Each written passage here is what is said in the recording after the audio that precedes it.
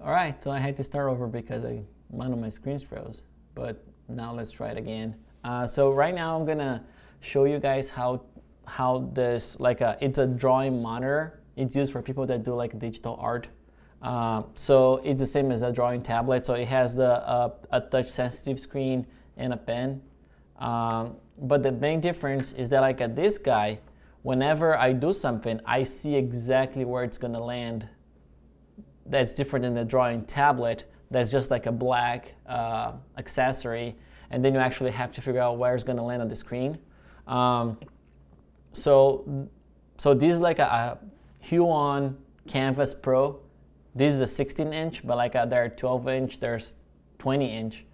So like the 16-inch would be like around like $250 investment.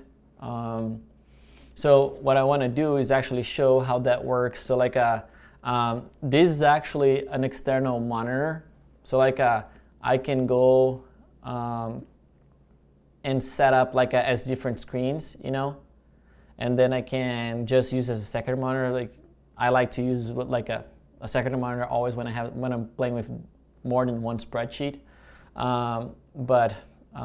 That's so for admin stuff mostly. But like to use, so this is no different than an external monitor that's touch sensitive, you know. So I can go ahead and start. So like this is on my canvas, this is on my Bigbluebutton. I just started like a conference. All right, so I can start my conference echo test. All right, let's do the echo test. So right now I'm the only one in the.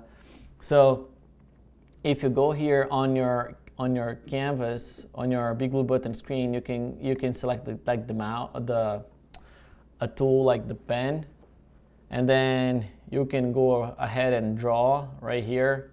So the students would see what they're trying to draw, or you could use, as both of these are the same screen. I could go here. Let me switch to black. And then you can write something there, you know, something that I would not be able to do with so like let's say I'm teaching physics. You want to do like a forces, you know. Even though this is like a good tool, I see it's like it doesn't really quite work. It doesn't work as good if you're using the whiteboard right on canvas. So what I did was actually I opened just like a painting brush, you know, and or you can use like OneNote. I think I would use OneNote and like I open my PDF there or my and then you can take notes right on your. You can go ahead here and share your application window. All right, so right there. So right now the students are seeing this, right? So you can go ahead and let me say I'm gonna get a pencil. Now I'm gonna write something here. Let me make it like a lot bigger so you guys can see something. So that's me using the trackpad on the computer. And I can go ahead and actually do like I would say it's not perfect, but it brings me a lot closer to what would be using just like a piece of paper. Not quite, I said. It's very far from being perfect, but this is a way that a person could go with, you know? So you can actually have some reasonable, like some drawing that somebody could understand on the other end, or you could just like try to like a squiggle through, you know?